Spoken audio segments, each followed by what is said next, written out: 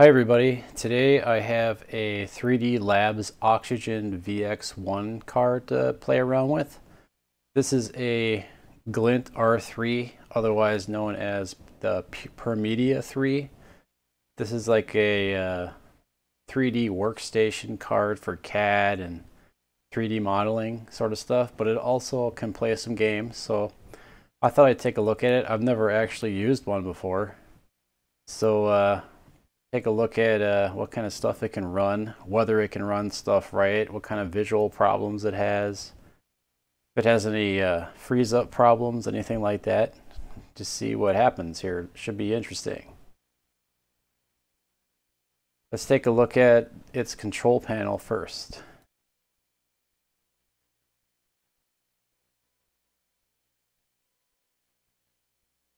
There, yep, so it's a 3DLabs Oxygen VX1, Glint R3, Revision 1. It has 32 megs of RAM. The driver that's on here is from 2001. I believe it's the newest driver available. There's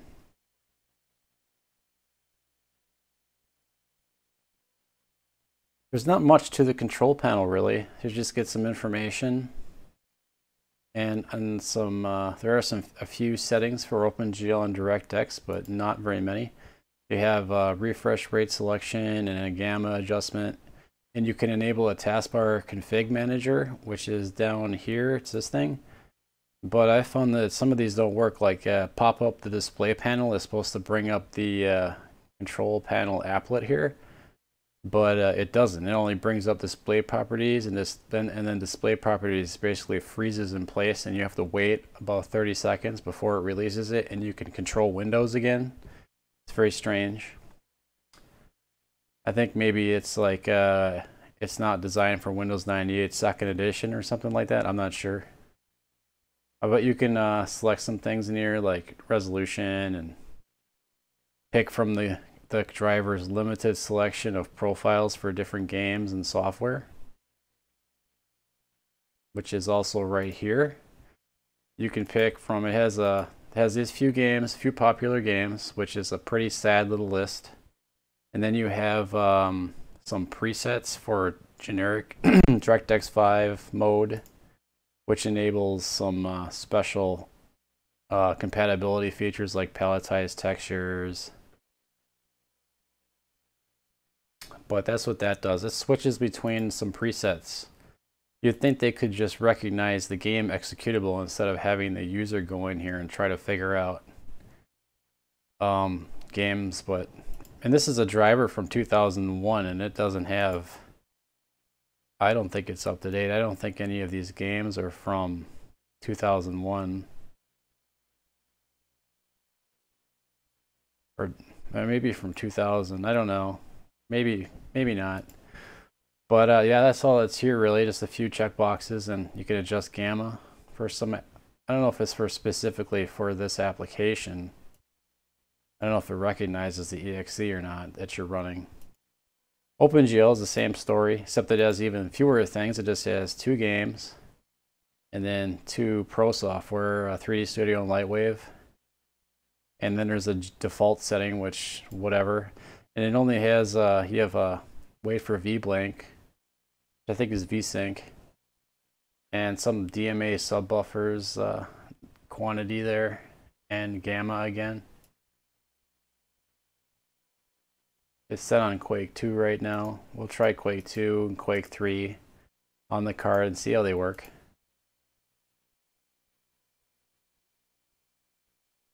And then let's take a look at Everest here. This has some system info about basically the status and like some specs of the card.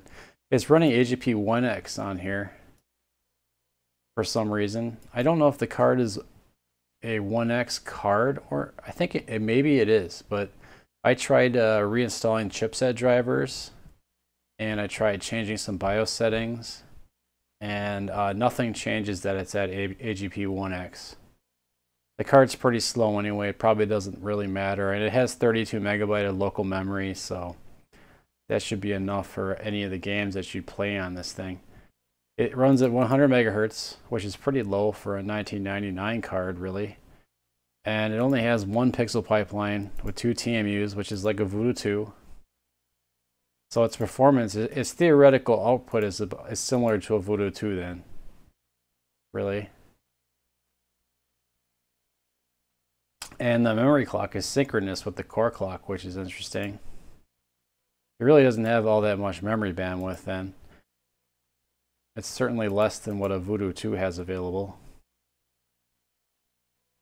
And we have the OpenGL information. It's 100% compliant with OpenGL 1.1. This system is an Athlon 1000 on a KX133 motherboard.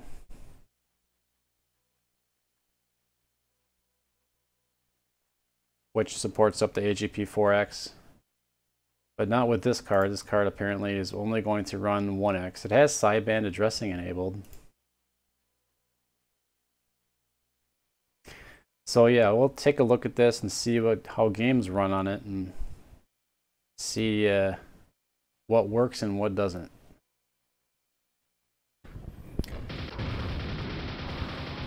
Okay, this is GL Quake. All default settings, a fresh install of it, and it does not render much of anything on here. There's just, you have some water and the bad guys and the guns, but there is no environment. So GL Quake appears to not work properly on here, which is pretty surprising for a card that's supposed to specialize in OpenGL.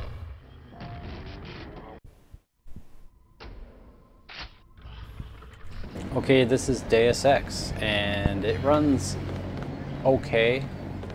This is only at 640 by 480 though, and when you look in certain directions, the frame rate just plummets.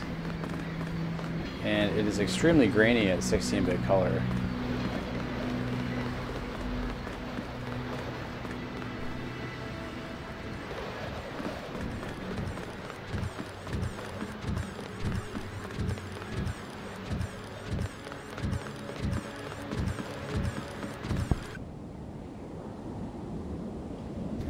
This is Clive Barker's Undying, and it runs on here, and it appears to render everything, but it runs at about 1 frame per second most of the time.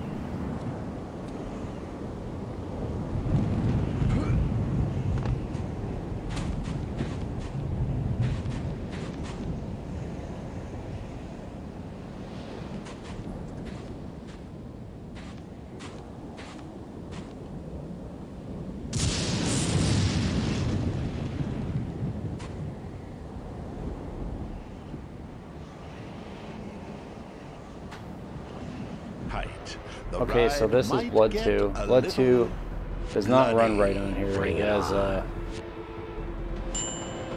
game basically pauses for a moment. Sometimes it runs smoothly, but then it jams up again.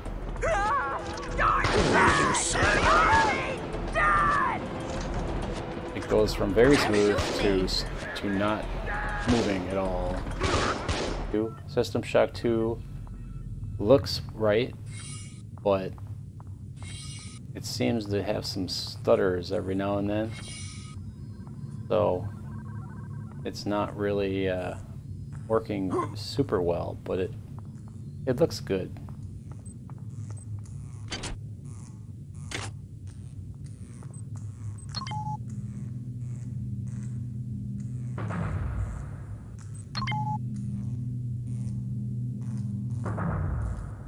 Life Game of the Year Edition, OpenGL mode, 800 by 600.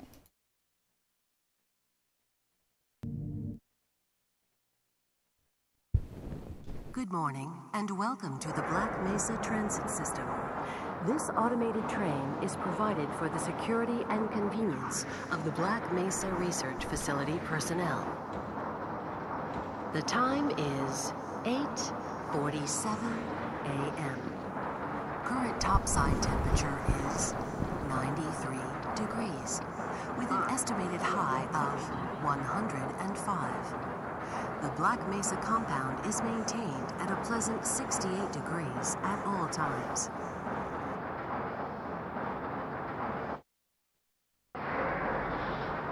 This train is inbound from Level 3 dormitories to Sector C test labs and control facilities.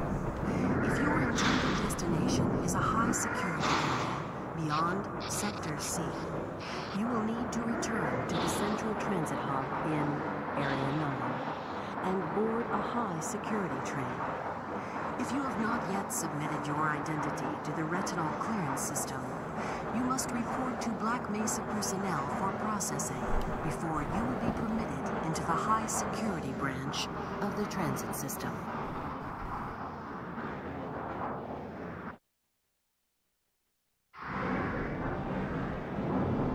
Due to the high toxicity of material routinely... It's Quake 2, and it looks like it runs perfectly on the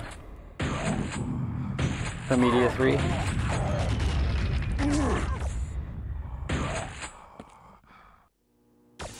The only the main quirk I see here, and it's the same across all the games, is the texture filtering is very strange on this card. It looks good up to like a certain distance, and then as you can see on the ceiling here, there is some kind of filtering problem where the texture is not, it's very aliased and dirty or noisy. So there's something going on with the card's per pixel mip mapping.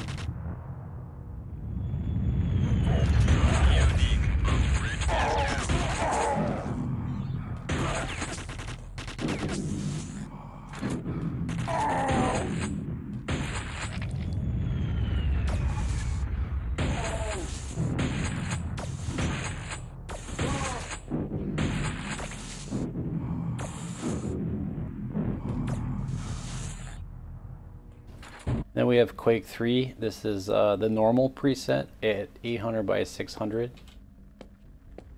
This is, it runs alright. Actually, it runs pretty fast actually. But there's a, you can see more strangeness with the texture filtering. It's very noisy. I'm sure YouTube will blur it out on you, unfortunately. Not only is it kind of noisy, but you can see there are some polygons have a lower detail bitmap than other ones. So you have this right in front of me right now. There's a blurrier triangle than the rest of the floor. So it seems like the card, while doing per pixel mip mapping for the most part, sometimes it's acting like a per polygon card. The fairly strange effect.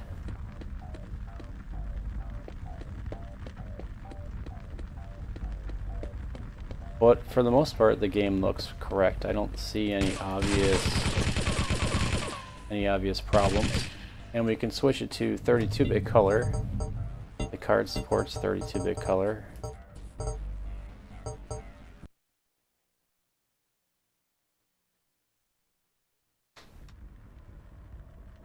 But it's pretty slow. There's a major frame rate hit, which is typical for a card from 1999. You wouldn't be playing Quake 3 at 32-bit color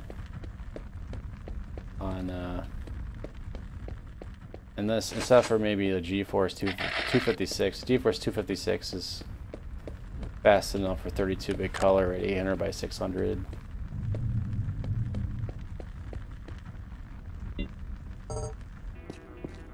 And then we have Unreal Tournament. I switched the control panel to Unreal Tournament mode.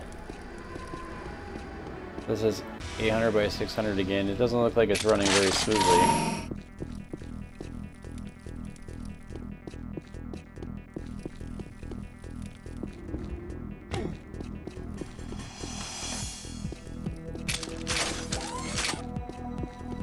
This is the Direct 3D renderer.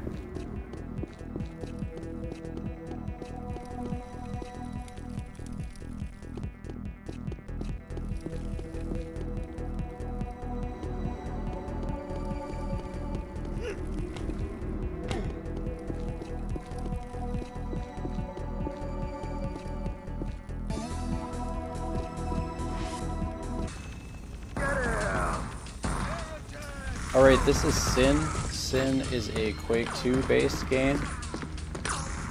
And it looks like it runs about as well as Quake 2.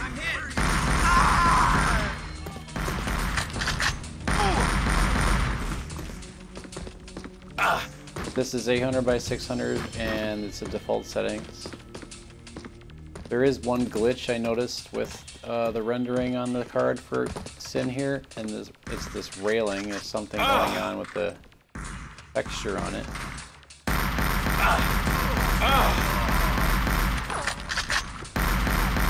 Rest in pieces. You want some of this, Porky?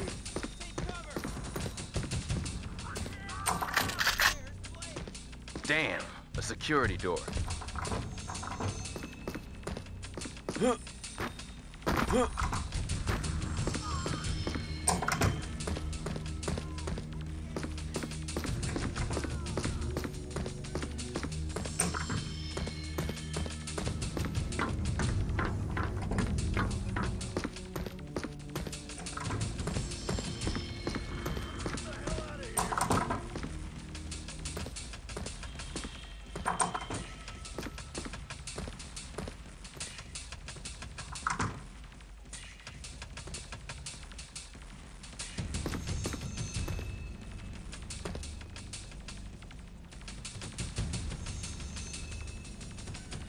Curious Quake 2 era shadowing.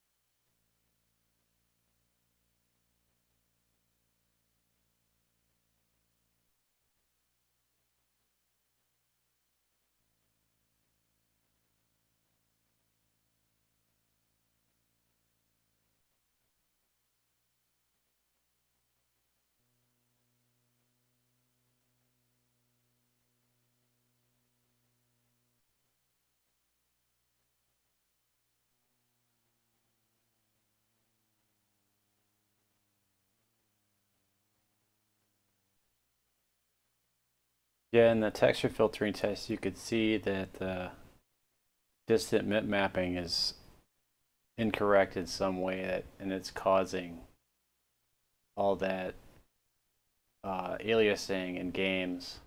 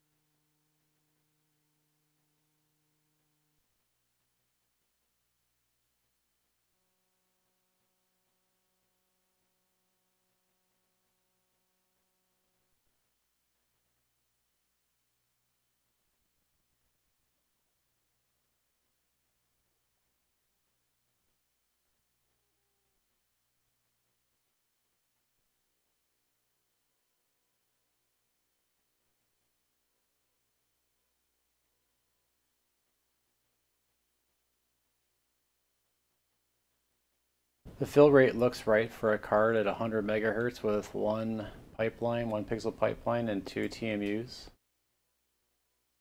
So it looks like it's fairly efficient when the game agrees with it. It's not causing some kind of stuttering. Okay, here we have 3D Mark 2000.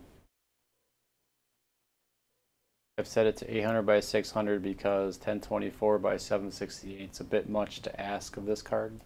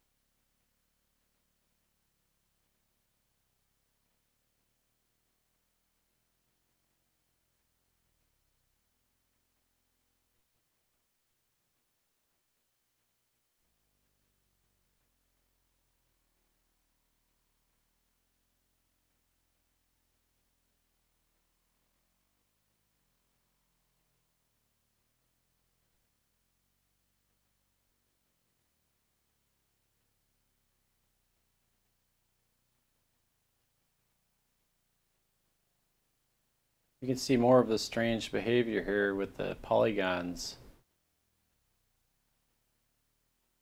and the bitmaps snapping to polygons. Seems almost like the card is a per polygon bitmapper, but I don't know. It's a weird mixture of both. It seems like per pixel and per polygon.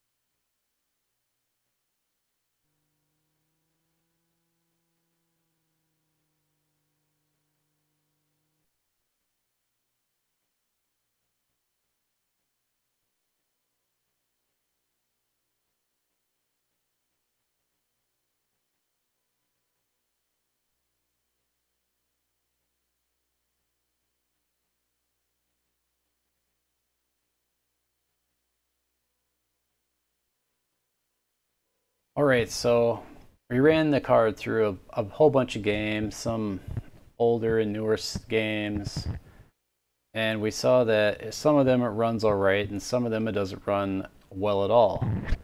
And there are some graphical issues, mainly with texture filtering, I think.